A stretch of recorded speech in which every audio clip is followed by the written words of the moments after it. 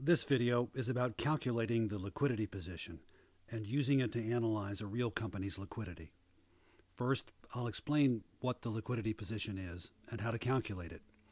Then we'll calculate the liquidity position for Target in November 2008. Lastly, we'll evaluate the trend in Target's liquidity position over the last 4 quarters and talk about what's driving that trend.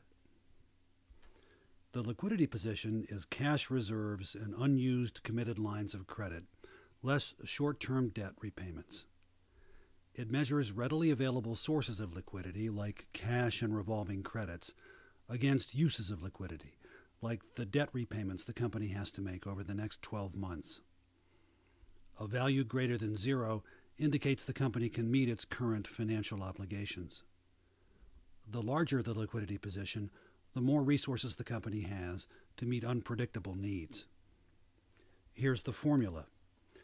The liquidity position equals cash reserves plus borrowing capacity under committed lines of credit minus short-term debt minus the current portion of long-term debt.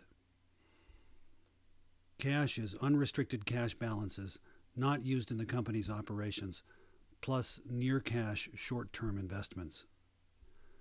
Available revolving credits are the maximum amount of the line, often called the commitment, less any debt outstanding under the line, less any letters of credit issued under the line, less any limits on borrowing caused by collateral requirements.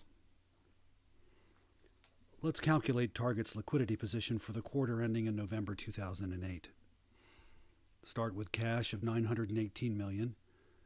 Add available revolving credit of $2 billion, subtract short-term debt of $1,382 million, subtract the current portion of long-term debt of $1,467 million to get the liquidity position of $69 million.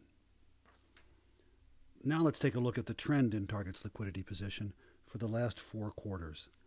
As you can see, the liquidity position increases from the first quarter to the second quarter, falls sharply in the third quarter, and then recovers in the fourth quarter. A look at the drivers explains the trend in Target's liquidity position. There are cash balances in the first quarter, but no short-term borrowings. Cash increases in the second quarter, and there's still no short-term debt. That drives the liquidity position higher. In the third quarter, cash falls, but there are short-term borrowings as Target builds working capital for the fourth quarter selling season and uses debt to finance it. In the fourth quarter, cash balances are stable and short-term debt is completely repaid, bringing the liquidity position back to higher levels.